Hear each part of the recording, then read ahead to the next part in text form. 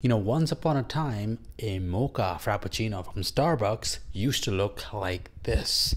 Today it looks more like this, and while researching this recipe and discovering this amazing Reddit thread, I found out what could be my preferred way of having mocha frap.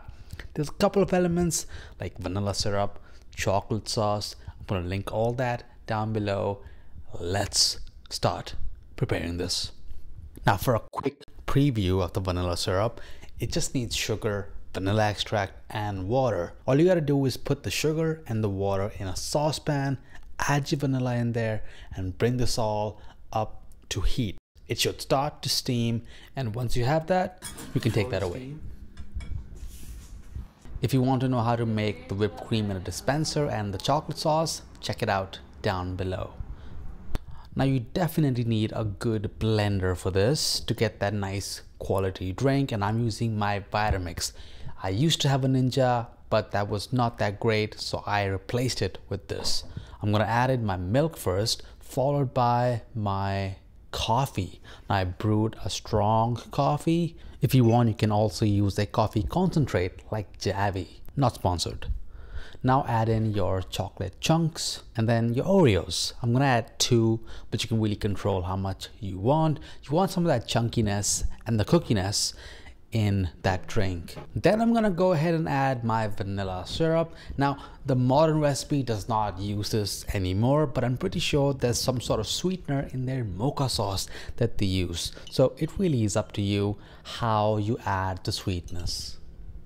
Then you have the ice, and this is roughly about a cup of ice, 4 large ice cubes.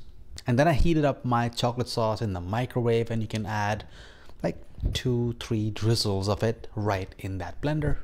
Then close it up and get ready to start blending. I'm gonna go on a speed 2 and 3, like right in the middle.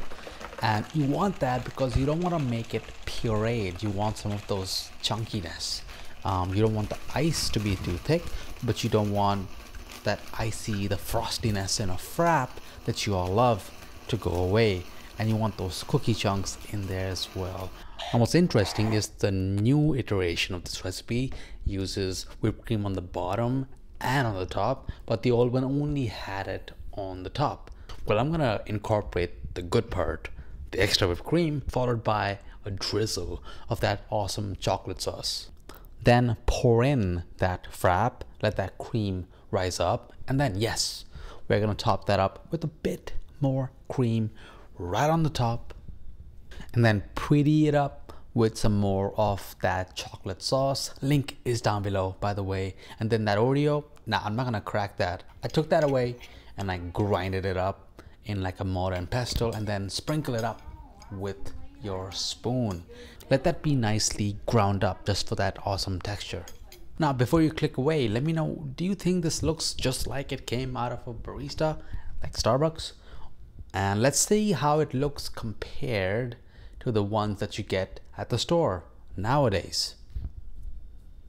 Now, my fiance is a big fan of the vanilla bean frap, and if that's something that you like as well, then I'll probably make that next. But if there's something else you want to see next instead, then let me know. I'll put that in the list.